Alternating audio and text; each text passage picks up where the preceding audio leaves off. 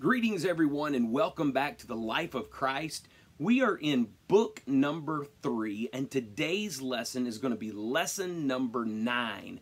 Lesson number 9 in your book is on page number 59. Lesson number 9, page number 59. So glad to have each and every one of you in class today. And I've been looking forward to today's lessons because we are going to talk about the differences and compare the differences between earthly things and heavenly things, material things and eternal things. We are going to have a great time of discussion today. But before we do that, as far as review, I always like to review as a reminder of the things that we've discussed. And there's a reason that I do that, because as we go through our review, it brings back to our mind some of the key points from our lessons that we covered, which just helps us to cultivate the things that we've learned, place them in our mind so that we can get refreshers on them. And then I promise you, the things that you hear, the things you repeat, when God is ready for you to use those things, they will come back to you in your mind. The things, now we know we believe in the supernatural, and God does give a word of wisdom, God does give a word of knowledge, but generally, the things that we speak while we're teaching, preaching, and being used of God are things that we have read and studied and committed to our mind and our heart. And then out of the flow of the Spirit, those things which we have heard and learned and committed ourselves to will be used of God to flow out. Now, again, we do believe in the supernatural, word of wisdom, word of knowledge, but God generally uses the things that we place in our heart for ministry. And so as far as review in book number 3, we've covered, the first one was on the Sermon on the Mount, as we all strive to live a life of discipleship, and that discipleship and our lives of moral law is now found in the Sermon on the Mount. Very, very powerful lesson, one of my very favorite things to study. And then lesson number 2, 3, and 4 was a 3-part series on parables. And you know, a parable is an earthly story with a heavenly meaning. We do not base doctrines or build doctrines off of parables, but we do build doctrine off of Scripture. And the story, the parable, points to the Scripture that then builds the doctrine. And then in lesson number 5, we talked about salvation. Now, this lesson is very important because it does not just deal with the book of Acts forward. It deals with the concepts of the new birth, of repentance, baptism, and infilling of the Spirit. That new birth experience, it uses that not just in the context of the book of Acts forward, but it reveals it as something that Jesus teaches himself in the New Testament. Very powerful. And so many times when we begin to talk about New Testament salvation, we deal with those things in the book of Acts forward. And then people will ask many times, well, what did Jesus say about all of that? Well, that lesson, lesson number 5, covers the things that Jesus said about salvation. And he pointed to the very fulfillment of those things in the upper room on the day of Pentecost. And then lesson number 6, the church and her future. Lesson 7, we talked about the kingdom of God. Lesson number 8, we talked about the law, how that the Lord did not come to do away with the law, but he come to fulfill the law. And so now we are getting into lesson number 9. We are going to talk about material and spiritual values. Material and spiritual values. Page number 59. Page number 59. Before we get into our lesson, let's do as we always do, and let's go to prayer. Lord, we love you. Thank you for all that you're doing. God, I pray that you reach down and help us, touch us. We need your Spirit to move. And God, I pray that you would work in our hearts. Forgive us of all of our sins. Cleanse us. Help us, Lord, to be what you have called us to be. I pray, God, that we would be able to accomplish your will today. In your great and mighty name we pray. Amen. God bless you. Thank you so much for being in class, and thank you so much for joining us in prayer today. And I'm looking forward to God doing some great things. So today in lesson number 9 on page 59, we're going to be discussing material and spiritual values. In other words, we're going to talk about the earthly and the heavenly. We're going to talk about the temporal or the temporary and the eternal, and we will weigh the value of those things according to the Word of God. Now, the value of something is going to be based upon how long it lasts. The value of anything eternal will always be greater than anything temporary. And we know that the Word of the Lord tells us that even the sins of this world, the pleasures of this world, they are temporary. They are here for a little while, and then they are gone. So he even teaches us that there are some worldly things that are pleasurable, but they do not last forever. And because they do not last forever, they do not hold eternal value. It is the things that we do for God. It is following the things that God has called us to. It's following the very direction of God, realizing and understanding that our lives are directly linked to the call of God. We were not born by accident. We are not here by accident. Our calling, our purpose in life. It may be that you're called to be a youth leader. It may be that you're called to lead a choir. It may be that you are called to be a wonderful saint sitting in a church, helping, doing the things that God has called you to do. And because of that, you find eternal value. That's why that Paul could say, if we had hope in this world alone, we would be of all men most miserable. We do not hope in this world alone because we know that our existence is with purpose. If we are here, it is because God ordained us to be here. That is a reason behind our existence. And because of that, we now know that we do not deal only with earthly things or temporary things, but we deal with eternal things and spiritual things. All through our lives, all through our ministries, we will have to weigh whether something is worth it or not based on its value, based on whether or not it has eternal value or whether it holds an earthly or a temporary value.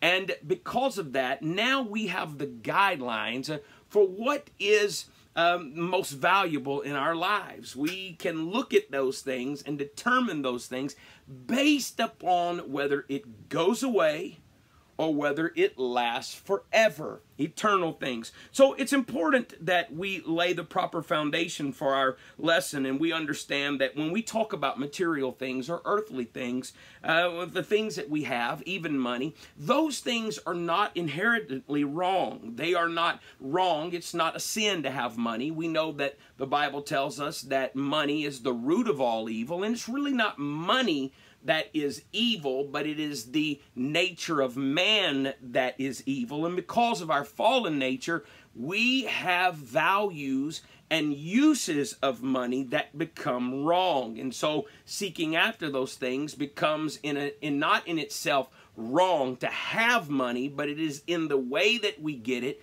and how that we use it that becomes wrong. So material things in this life, God did not call us to all just simply be poor. That's not biblical. It's not a heaven or hell issue to have money or not have money. The heaven or hell issue or the eternal issue is what we do with what we have and how that we have it. And so we need to understand that having money does not make you one evil any more than being poor makes one holy. Being poor does not make you holy. Being rich does not make you evil, but it is the intent of the heart and how you use or do not use what you have. That is what determines it. So one of my guides, my personal guide that I always live by is this: am I willing to let it go? Am I willing to let it go? If I own something, if I possess something that I am not willing to let go of, then I know that that has a hold of me instead of me holding it. And so I look at those things and I see if someone blesses me with money, if someone blesses me with something, you know, anything, whatever possession it might be, if I am unwilling to let it go, if God asks for it, then that is something that is becoming more valuable than my spiritual existence than my spiritual being. And so I have to watch that. And if I find myself in a place where I've had times that someone blessed me with money, and then when someone would bless me with money, then God would open up a need and I would see the need. And the moment that I check myself is when I know there's a need and I have the ability to help the need, but then something in my flesh doesn't want to help the need. It's not that I don't want to help, but sometimes we find security in the money. And so we go, I didn't have this, I'm secure with this, and I'm going to hold on to this. Remember, there's nothing wrong with having the money. There's nothing wrong with having a savings account. There's nothing wrong with having a bank account with money in it. But when we do not want to let go of it when God asks for it, then that is the litmus test for spirituality.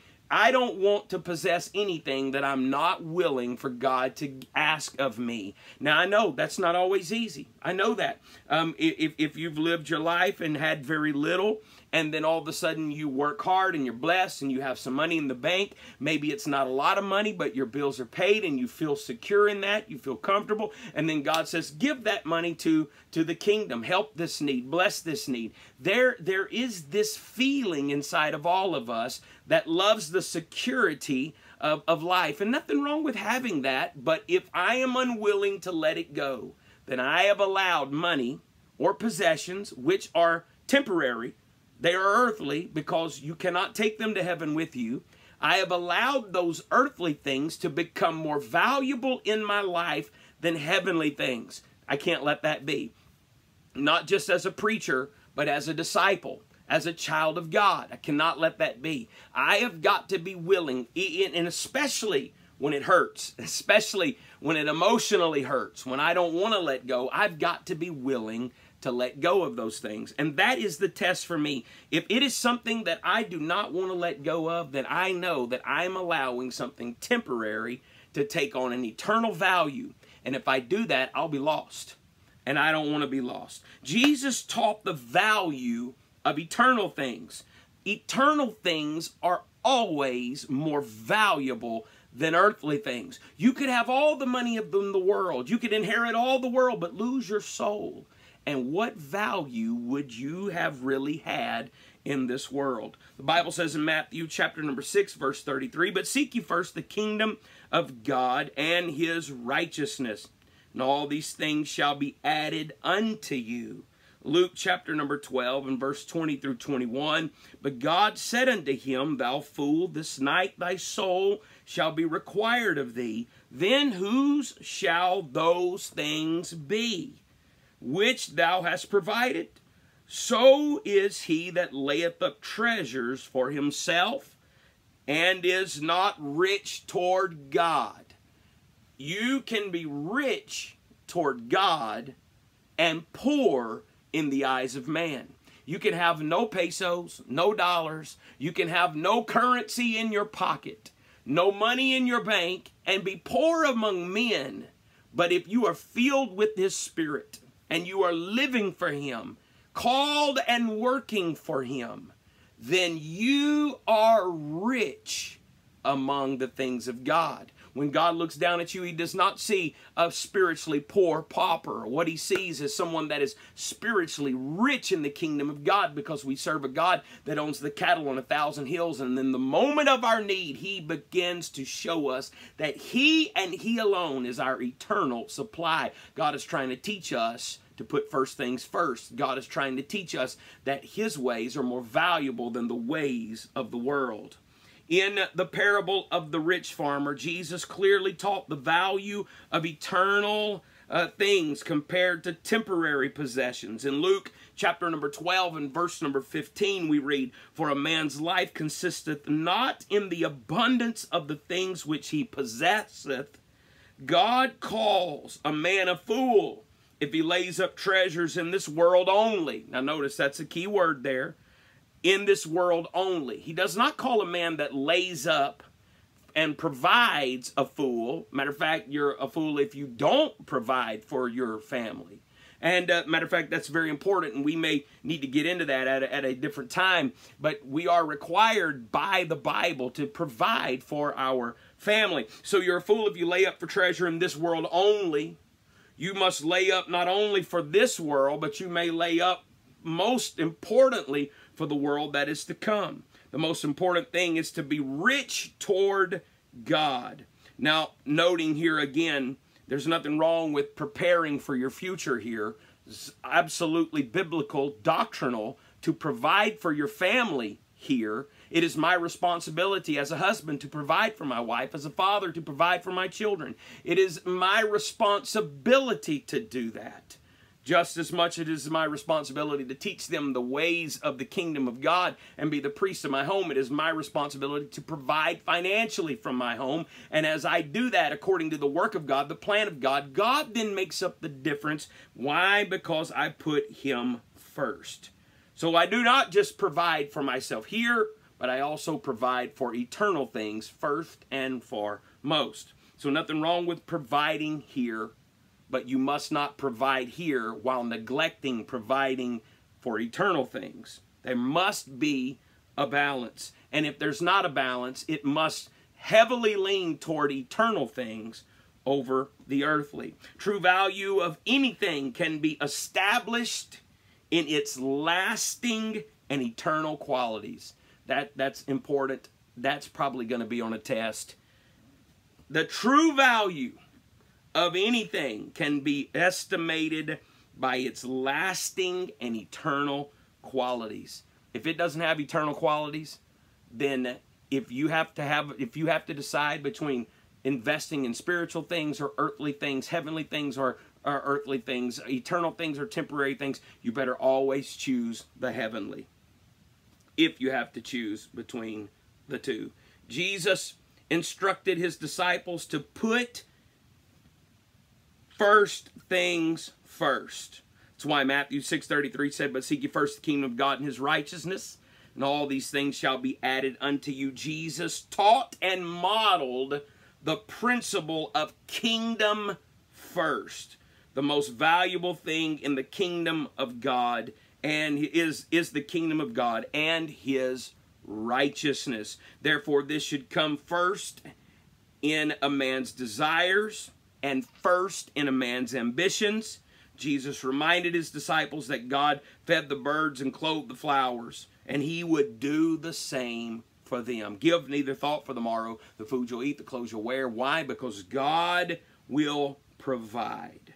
Jesus taught that our treasures should be in heaven. Matthew chapter number 6 tells us, Matthew 6 and verse number 19 tells us, "Lay not up for yourselves treasures upon earth, where moth and rust doth corrupt, and where thieves break through and steal." Verse 20 said, "But lay up for yourselves treasures in heaven, where neither moth nor rust doth corrupt, and where thieves do not break through nor steal." Verse 21, "For where your treasure is, there will your heart be also." That is an important thing to remember. Where your heart is, that's where your treasure is. Treasures in the earth, earthly, temporary, temporal things, they are very much temporary. They rust away and they can be stolen by thieves. There is nothing permanent about treasures or possessions of this world. You cannot take them to the next with you. Many people have laid up treasures upon the earth believing that they were gaining security, only to see them all go away and all disappear. How different it is with treasures laid up in heaven. These treasures that are laid up in heaven, the things we do for God, the things we give into the kingdom, the way that we bless others every time we preach, every time we teach, every time we do evangelism, every time we lead a Bible study, a choir, any time that we do anything for God, our lives living for God, we are laying up treasures in heaven that rust cannot corrode and that thieves cannot steal, because the Bible said that heaven is a place that has open gates. Why? Because there is no thief that you have to worry about entering into that place to steal the eternal things that we have done for God. They cannot be corrupted. They cannot be stolen. They are completely secure in the things of God. page number 60, whatever a man may consider most valuable in his life will be where his treasure is. Now, the writer says three things. This is very important. He said that we must, upon this idea, this concept of where our treasure is, that's where our heart is, upon this he will devote most of his attention, time, and energy to the things that he has placed his heart are most important in his heart. So I asked the question, and I wrote it down in the top of my notes. You want to know, where is your heart? Where is my heart? And so I wrote it down. Where do I give my most attention to? My most time to? Where do I place my most energy at? Because that is the telltale sign of where our heart is. Now, I want first things to be first, because I know that I want the things of God that are eternal to work in my life and to be first in my life. So we need to ask ourselves, what are we applying most of our attention to, most of our time to, and most of our energy to? Because that will reveal our heart. Jesus taught that riches are deceitful. Now, that's a very strange word, and I'm not sure exactly how it translates in Tagalog. I'm not sure exactly how it translates in whatever dialect your language, your first language is. But in the King James text, that word is very, very powerful, because in Mark chapter number 4 and verse number 19, he said, "And the cares of this world and the deceitfulness of riches and the lust of other things entering in choke the word, and it becometh unfruitful." So we talked about the deceitfulness of riches. Now, it'd be interesting to know how that word translates in Tagalog, because in the King James English text, the word deceitfulness here in the original, when you look back at the original language that it was written in, is not just deceitfulness, but it means delusional. It means deception. So in other words, riches are deceptive. They make you think you have security when you really don't have security. Riches are very deceptive because they make you think that you have all of this ability to do whatever you want to do because you're very rich, but they are deceitful. They cause deception. They cause delusion. You think you can and you think you have the ability, but you do not, because riches that are gained in this world can be lost in this world. And your security. So I heard someone say one time, they said, well, I'm just thankful. I'm not rich, but I do have enough money in the bank that if my car breaks down, I don't have to worry about it. I can pay to get it fixed. And they can build up money and none. And there's nothing, remember, nothing wrong with that, as long as your first priority is eternal things. God didn't call us to have to be poor, but God did call us to be spiritually humble and seek Him first. And all these things will be added to us. Now, that person that could then afford to fix their car got enough money to where then they could afford to buy a new car if they wanted one. Then they got enough money to buy a new home if they wanted one. But then they got cancer. Then they got, the cancer was pancreatic cancer. And even though they had enough money to fix a car, or enough money to then buy a car, and then enough money to buy a home, and then enough money to buy whatever home they wanted, when they got pancreatic cancer that was incurable, at the highest stages, they were willing to pay all the money they had, all the money that could have bought the cars and bought the homes and bought all the things that they ever wanted in this life. They could not afford to buy their health. And that person passed away of pancreatic cancer. And they would have given all of the money, all the riches of this world to buy their health. But riches are delusional. Riches are deceptive. Because you think that I have no care because I can buy anything I want, but then you cannot buy health. You cannot buy happiness. You cannot buy a good marriage. The thing that brings happiness is eternal things when you place your trust in God. The things that bring us to a place of fulfillment and joy is not that we can buy whatever we want, but it's that we are serving the God that created us, and we know that He alone is able to take what we do and make it eternal instead of putting our trust in temporary things. In the parable of the sower and the seed, the parable of the sower, Jesus stated that some of the good seed was sown among thorns, which choked the seed so that it became unfruitful. Jesus named the thorns as being cares of this world, deceitfulness of riches, or deception and delusion of riches, and lust for other things. So the deception of riches is that you find false security. When you steal, you could build a bigger barn and you find your sense of security. But if you are not basing your life in eternal things, and you ultimately are deceived by those riches. How here Jesus described riches as being deceitful. The promise many things, security, power, peace, and happiness. However, riches are unable to produce those things. They are completely disappointing. They are deceptive, and they cause delusion. The rich farmer in Luke chapter number 12, verse number 20, the Bible said this, "But God said unto him, Thou fool, this night thy soul shall be required of thee. Then whose shall those things be which thou hast provided? So is he that layeth up treasure for himself and is not rich toward God." Though he had security for his old age and happiness for his soul in the earth, but his wealth and his prosperity were unable to fulfill his expectations. They were wholly deceitful. You can fill your barns with the things of this world, but if you do not have the things of God, you are deceived. Security does not come in money alone. Security comes in the things of God. Jesus taught that riches are an obstacle to salvation. The Bible said in Matthew chapter number 19, verse number 24, "And again I say unto you, it is easier for a camel to go through the eye of a needle than for a rich man to enter into the kingdom of God." Mark chapter number 10, verse 24 said, "But Jesus answered again and said unto him, Children, how hard is it for them that trust in riches to enter into the kingdom of God?" In the story of the rich young ruler, we find several important truths. Number one, the rich young ruler wanted to know what he had to do in order to inherit eternal life. He was a morally clean and upright young man, but he knew that he was unsaved.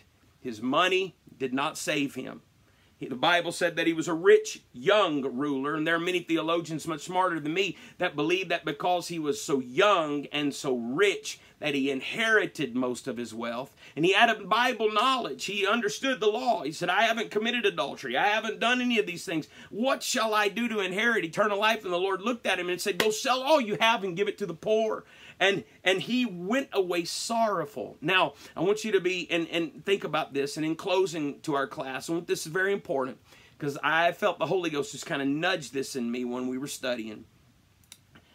The rich young ruler went away sorrowful because he had a lot, but he was unwilling to give what he had.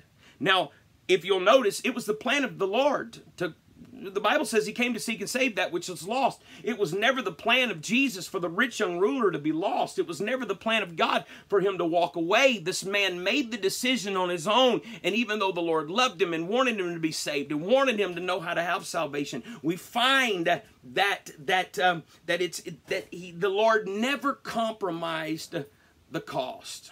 I'm getting ready to close, and we're getting ready to pray. God is trying to let us know there's two things very important here. Number one, if you are unwilling to get rid of it for the kingdom, then it has you instead of you having it. That's where money and possessions in this world, that's where we have to be very important. Do we own it or does it own us? Remember, that's my guide. I want to know if Do I own the possession, or does the possession own me? For this rich young ruler, he was unwilling to give what he had.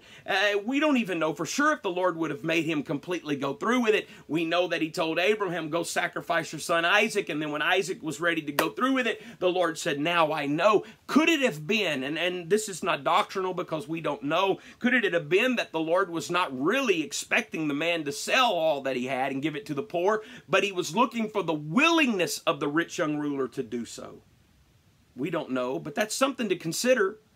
We know that God did that. Now, the Lord manifests in the flesh. He could have just been checking the man's heart. Do you possess the riches, or does the riches possess you? And this man went away very sorrowful, and even though the Lord wanted him to be saved, the Lord would not compromise the cost, because the price must be paid. And the question is answered of material and spiritual values in simply asking us the question, do the things that we possess us, or do we possess them? Because that will give us the answer to where our heart really is for God. Lord, help us in the close of class. God, help us to understand that there's nothing wrong with having earthly things, nothing wrong with material things, nothing wrong with having these possessions, as long as they don't have us. And when you call us to give, and you call us to give our lives or our money or our things to help other people, Lord, even though there are times that it affects us emotionally and we feel insecure with it, help us to do what we know is right. And when we give to you, you will bless us many, many, many times over. And you will give back to us way beyond what we could ever give. God bless you. Had a great time in class today. If you have any questions about the difference between measuring material things and eternal things and their values, material and spiritual values, please, as always, contact me and let me know. If I don't know the answer, I will do all I can to help you through it.